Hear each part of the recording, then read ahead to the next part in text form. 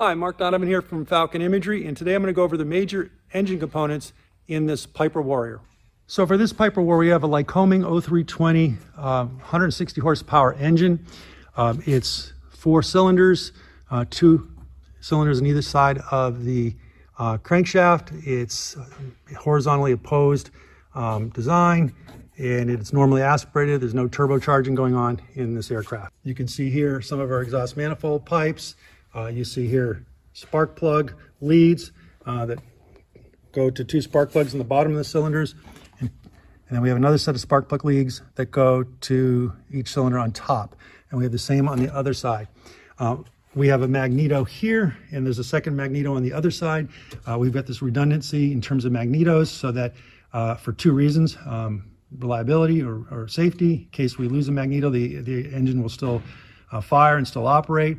But also by having the redundant magnetos, we get a more efficient fuel burn and a little bit more horsepower out of the engine when we're running it.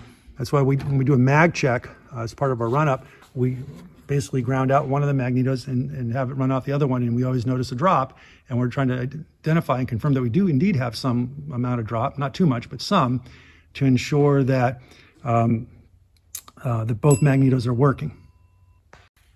You also notice this orange scat tubing here. This one here basically is used for taking fresh air in through the front of the cowling. That air gets flowed into here, goes through an air filter, and then through the scat tubing over to a box just underneath the carburetor, which is down low in the engine. We have our dipstick for oil. Though the POH says you can go as low as 2 quarts, you really never want to fly the plane with 2 quarts of oil in it. We fly a minimum of 5.5 quarts in the aircraft. Typically between 5.5 to 6.5 is what we normally will see for oil in the aircraft. Here we have our oil filter sitting adjacent to the magnetos. This scat tubing down here is providing heat into the aircraft, some heat and defrost capability. Over here we have our engine mounts. Always want to take a look at those to make sure we don't have any broken mounts or loose engine mounts. Though difficult to see a little bit, down here we have a screen right here, and we have this exhaust manifold pipe, and we have the scat tubing here. And what this is associated with is with carburetor heat. And when air is drawn in over the exhaust manifold pipe, and that air gets preheated and warmed up and flows through the scat tubing to the box just right there below the carburetor, so that we get a warm air mixture into the carburetor that mixes with the fuel. And this helps to eliminate any icing that may have formed in the throat of the carburetor. Over here we have our hydraulic reservoir for our brakes.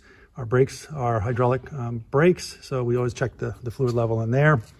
Down here is where our fuel sump is, where the fuel lines come into the engine bay area from the fuel tanks. And there's the alternator connected to the crankshaft via alternator belt. The alternator is used for producing electricity, AC electricity that controls powering all of our avionics and our lights on the aircraft. And those are the major components associated with the engine bay of this Piper Warrior. Hopefully you found this video useful. If you did, consider hitting the like button and subscribing to the channel, and we'll see you on the next one.